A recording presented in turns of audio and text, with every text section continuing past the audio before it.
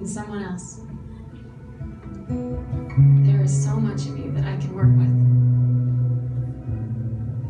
If I could take all that you think you are and 60% of what you actually are, I'd commit myself to you wholly. And that's coming from someone with a history of commitment issues. I went looking, found you, and thought I found it. But regardless of what this is, I can go without. I can walk away. I think we both forgot how good I am at holding my own hand. Like maybe it's just a question of linguistics. Maybe we just have different definitions of the word.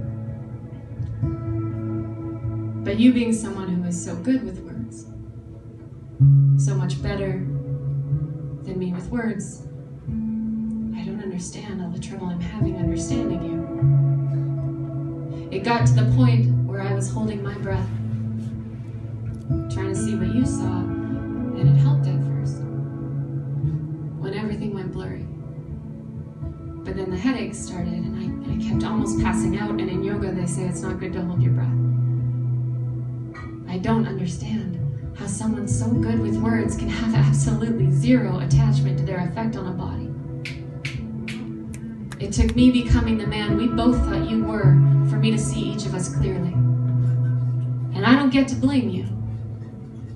The only reason we found each other after all is because our puzzle pieces fit so perfectly. It was like we were made for each other, my fear of heights interlocking precisely with your fear of depths, giving us a very secure little bond. I keep telling myself I don't get to choose someone. Because of their locked doors, then blame them for my bloody knuckles. But I really thought it was temporary.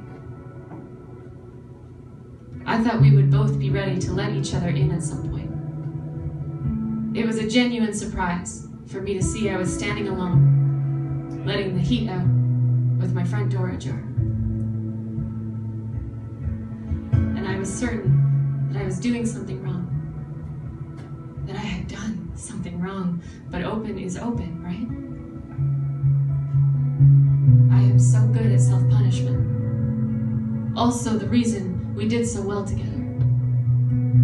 So I guess I was the one that changed. Even though you were the one that lied, I was the one that betrayed us. I was the one that thought what we had was temporary, could be fixed, that a marriage bed could be made in red flags. Of course we still love each other. But what I've learned from you is that there are better things, or more valuable things, or there's still hope in me that there is, and that is valuable. Walking away from this to avoid losing that seems worth it.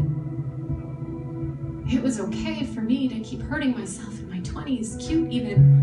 It was kind of funny to keep trying to make brick walls into beds, in the way that staying in hostels is fun at 18, suffering and discomfort worth the adventure for the story.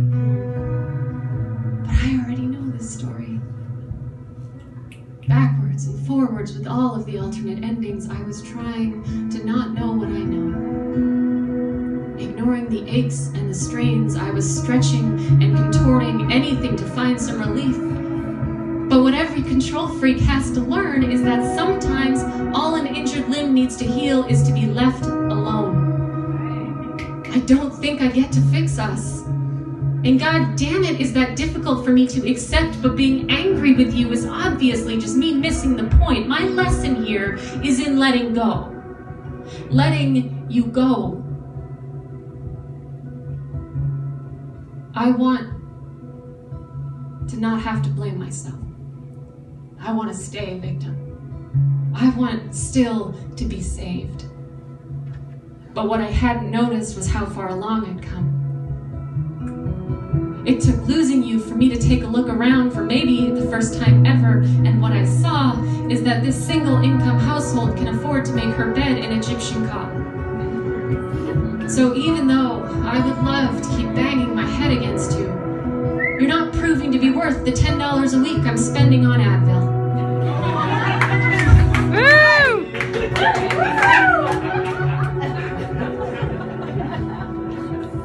So So in 2 weeks. Or 6 months. Or a year and a half.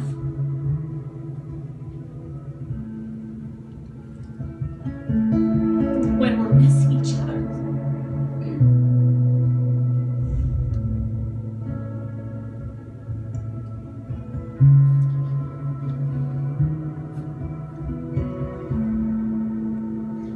We have to remind ourselves this was the best we could do.